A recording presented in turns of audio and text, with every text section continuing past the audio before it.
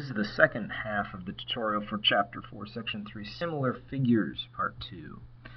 And let's take a look at this one here. They're asking, find the value of x. And so what we look at on this one is we know that the triangle GHI is similar to triangle JKL. And again, what we're looking for are corresponding sides. And so I can say whether a triangle is similar two ways. I can either look at the angles and say that corresponding, if I have two angles that are the same in both triangles, then we can use that angle-angle postulate. But if I have similar corresponding sides, I already know they're similar, corresponding sides will end up being proportional. And so that's what we're going to end up doing, is setting up a proportion. So the first thing I would do is look to see what we've got. Notice we've got GH. And so I'm going to write that one down, and I'm going to write down a fraction with the other side that I know, which is GI. So notice I know GI. And so I'm going to set up a proportion with the corresponding sides in the same location of the fraction. To find out which ones are corresponding, it's not always that easy. Sometimes you can look at the triangles and figure it out, but you don't always go by that. Go by what their statement is for the triangles, how they named the triangles. So GH are the first 2 points of this triangle that they mentioned. So that means GH corresponds to JK.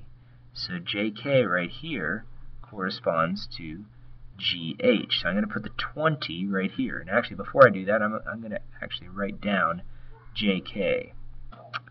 And then if I look at the next one, it said GI. Well, GI are the first and the last points, and so that means that JL are the exact or corresponding sides. And so now I can go ahead and set up the problem. So I'm going to start with GH, which is 30, GI, which is x plus 6, and I set that equal to JK, which is 20, and JL, which is 30. So now I'm ready to go ahead and solve. Now before I just go ahead and start cross-multiplying, I look to see if I can reduce the fraction. Now this one I wouldn't bother with because we have the expression here, but this one, real easy just to take out those zeros. That's dividing by 10. It's reducing the fraction. So now I'll go ahead and cross-multiply. 3 times 30, and then I'm going to multiply the 2 times the x plus 6. Now notice that you got to put the expression in parentheses and distribute that 2 over both terms. So my answer now, or my problem so far, is 90 equals 2x plus 12. And so now I'm ready to do some opposite operations to solve. I'll go ahead and take away the 12 from all sides.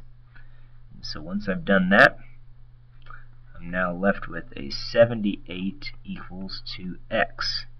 Well, I can go ahead and divide. So divide by the 2.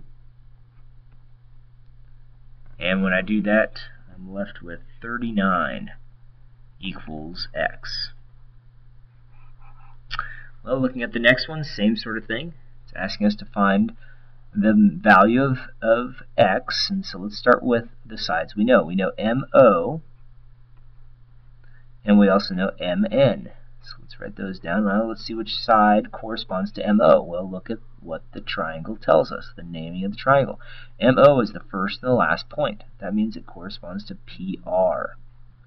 So I'll put PR on top. And then MO, I did MO already, so let's do the next one. MN. So MN are the first 2 points. So that means that corresponds to PQ. Alright, so now we're ready to go ahead and substitute the numbers in there. So MO was the x minus 10. The MN was 30. And on the other side, the PR is 40. And the PQ is 50. Same sort of thing on the last one. We're going to go ahead and do some reducing first. Cancel that 10 out from each of the numbers in that right-hand fraction and cross-multiply. So we've got 5 times x minus 10, and we set that equal to the cross product of 30 times by 4. And so when I do that, I distribute the 5 over both numbers. 5x minus 50. And then over here I multiply the 30 and the 4 and I get 120 degrees. So I go ahead and add the 40, and not 120 degrees, just 120 would be fine to say. And when I add that 50, I'm left with 5x equals 170. And so now I'm going to divide, and I'll have my answer. So x equals, I'm left with 34. So those are examples of problems you'll see on tonight's homework. Good luck.